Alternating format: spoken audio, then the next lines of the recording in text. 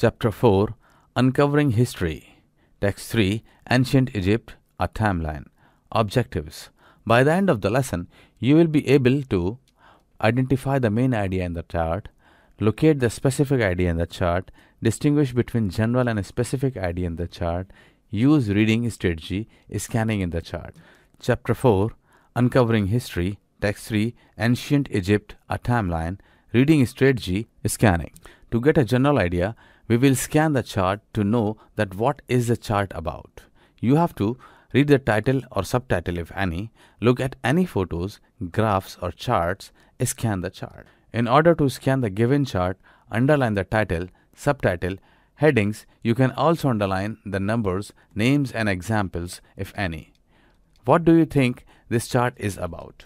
Chapter 4 Uncovering History. Text 3 Ancient Egypt, a Timeline.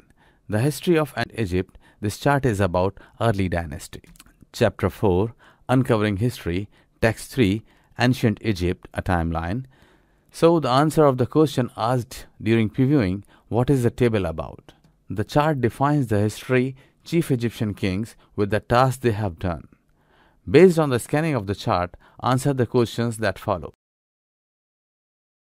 Were the Great Pyramids of Giza constructed? The answer is the Great Pyramids of Giza constructed in 2623 to 2494 BCE.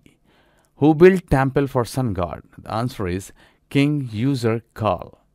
In which BCE wars were fought between Thebes and the ruler of Nile Delta? The answer is 1560 BCE.